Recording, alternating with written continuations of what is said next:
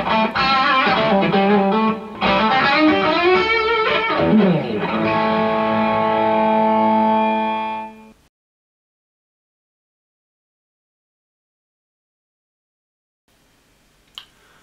hello and welcome to another video by Berkshire Guitar Amplifier Repairs. I'm Stuart Smith and today we're going to be looking at how to bias the Blackstar HT100. This is also useful for the Blackstar HT60. All you're going to need for this is a digital multimeter with a 200 millivolt or similar scale. So let's get right onto it and see how to bias this amplifier.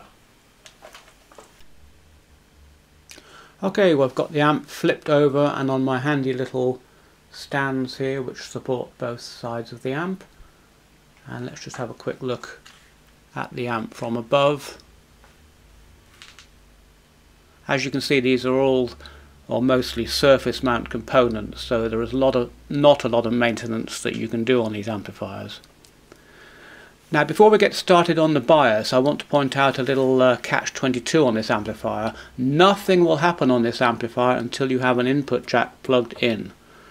This amplifier has a circuit which kills all the output tube current until the jack's plugged in. So if you try and bias this without that jack plugged in, you'll struggle.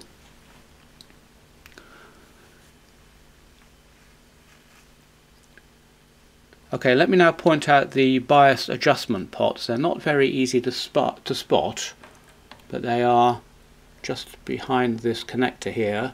There are two little trim pots there. Ignore that one for the moment. This is the main bias adjustment pot here, and that's what we're going to be using. For your interest, this one adjusts the balance between the two halves of the push-pull arrangement. But with this simple multimeter method, we're not going to be able to balance the two halves, and you're going to have to rely on a good matched quad to achieve your balance.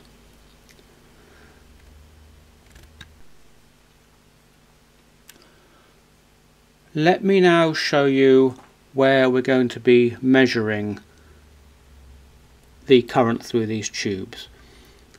The point we're going to be measuring is here on the right hand side on the anode of this diode, D27 I believe.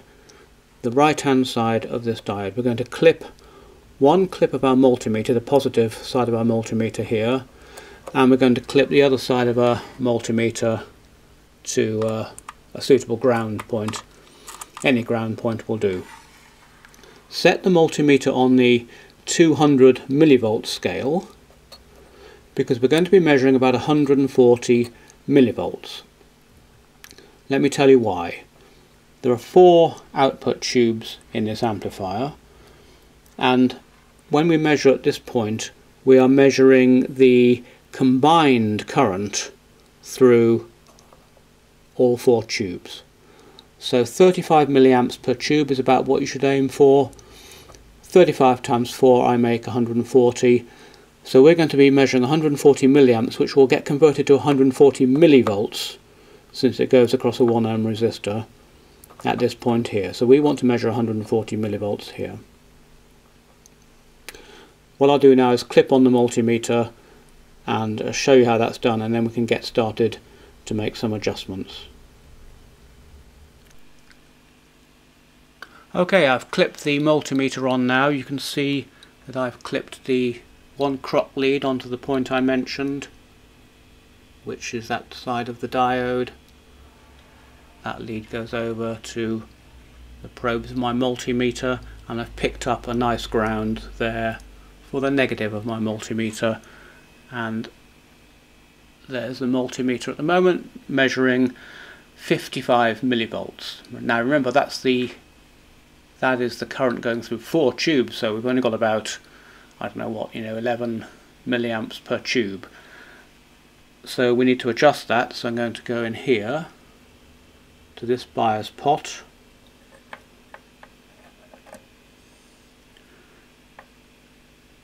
and clockwise gives you more current, Anti-clockwise gives you less current. I'm just going to turn up the current now to get about 140. Don't sweat a millivolt here or there, it makes no difference.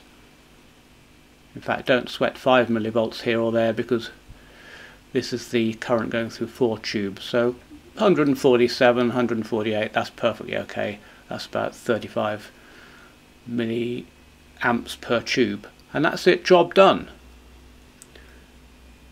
As I say, this pot here is for balancing the two halves, but you can only do that if you've got 2 bias probes on the other side of the board, and you can monitor the current through both halves. Other than that, just rely on the fact that your supplier has given you a good matched quad of tubes. And that's it, job done. One Blackstar HT100 biased. Well, I hope you enjoyed that, and I think you'll agree that that was a relatively simple procedure if you know where to look.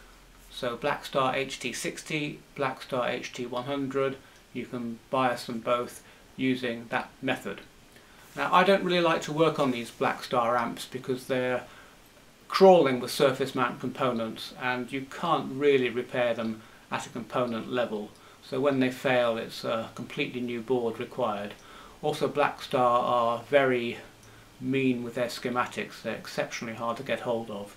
So really, you can only do the most basic repairs to these amplifiers, but they're good amps. Well, I'll catch you next time, and thank you for watching.